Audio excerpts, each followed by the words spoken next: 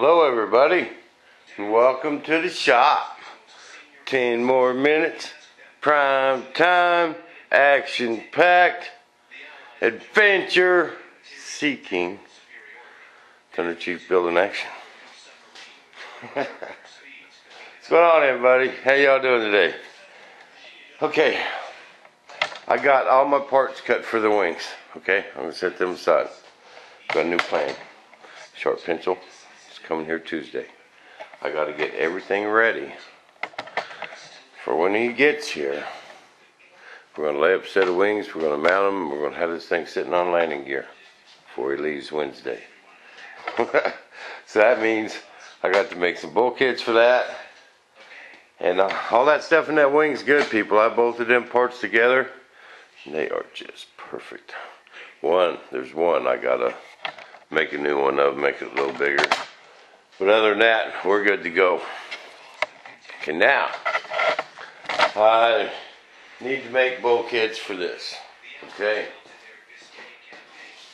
And I just got some other things to show you. Okay, but when Paul came last time, he brought me some templates of the elevator, of the bulkhead that goes in the back right here. Well, I cut one out. Bam! Guess what? Fits. Okay. Now, these are going, let's draw one. There's right and left of these. These are going to bolt on right there. Pretty close. One on each side. And that gives about an inch clearance between the pipe. Yeah, we are going to have a metal horn here, metal ball links. But them pipes, when the turbine's running, you can put your hand on them pipes, people. One thing you got to watch out for is hot starts, and you get it shut down before that gets glowing red hot anyway. So, we'll be good. Plus, a lot of the other jets out there got these elevators just as close. You know, all them F-18s out there, everything, man. You just can't get away from it. But we're going to have metal horns and stuff, so I'm not too worried about it. But my elevator is going to go right there. And I got a carbon rod. I happen to have a bunch of these that were salvaged out of a couple airplanes. But I'm going to make that rudder removable, I would like to put that just right there. But there is no, leave this part in the rudder. But there would be no access to tighten these screws, okay? Which is no big deal, there's plenty of room.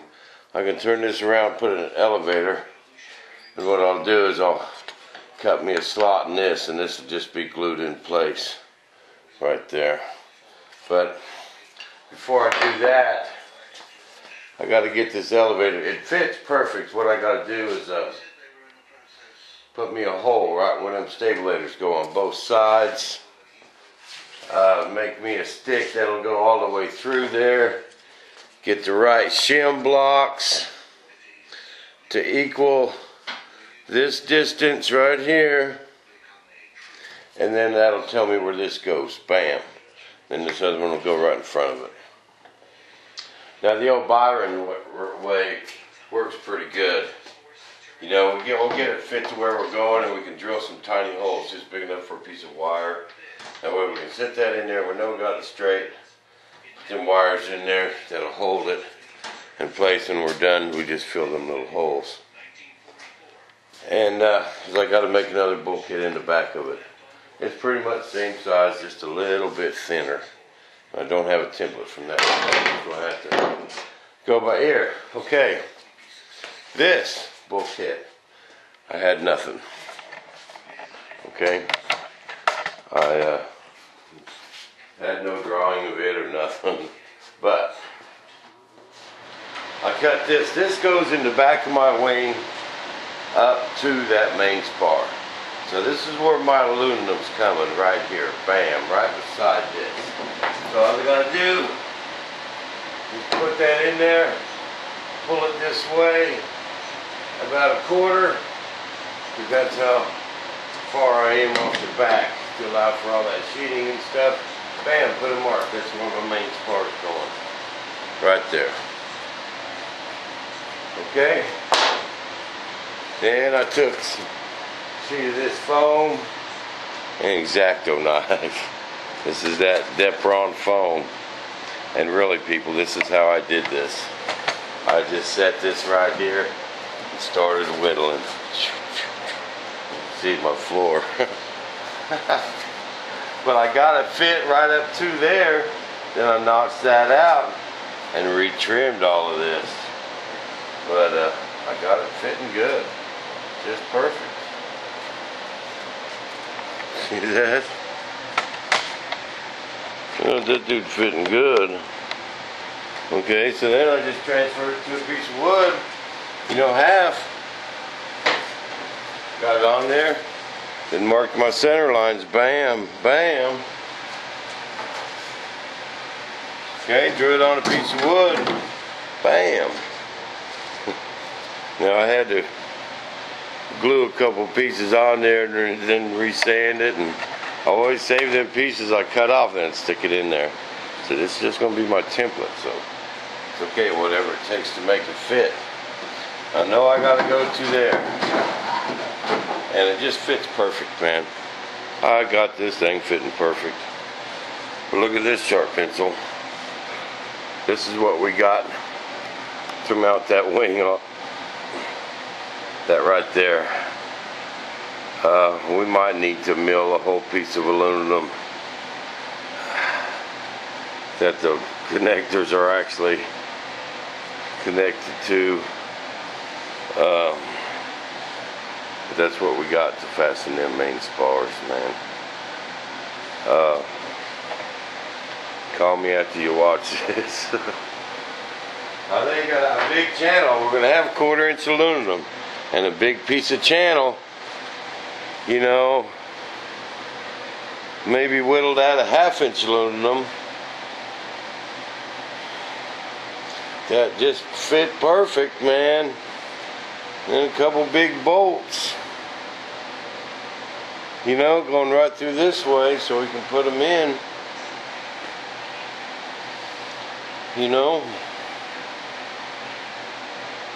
but it's going to need, maybe if we take a piece of even 3/4 inch aluminum all the way down to here, give it an 1/8 inch little flange down here for bolts, you know, that we can actually bolt way up into here and just cut out for that hole.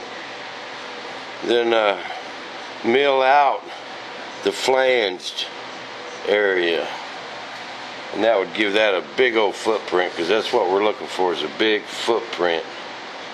And then maybe a couple bolts, maybe 3. 1, 2, 3. Just going straight into it. Call me when you get this. That's what we got to work with, brother. You know. But that's what I've been doing today. And this weekend I'm going to get our gear door things laid up. I think I'm going to scratch the mock-up. I'm good to go. I know where the gear doors are going. So that's all I got to do, is I got to get my gear doors, actually a set of gear doors molded so I can double face tape them in my mold to get my recess, my servo covers, and bam, then my wood should be here Monday. I could have all our wood made. Paul will be here Tuesday. Bam, lay up a set of wings, glue them together Tuesday night, Wednesday morning, pop them out. Bam. Bolt in some landing gear. This bad boy's sitting on wheels. That's the plan, Paul. You can drag Butch along with you.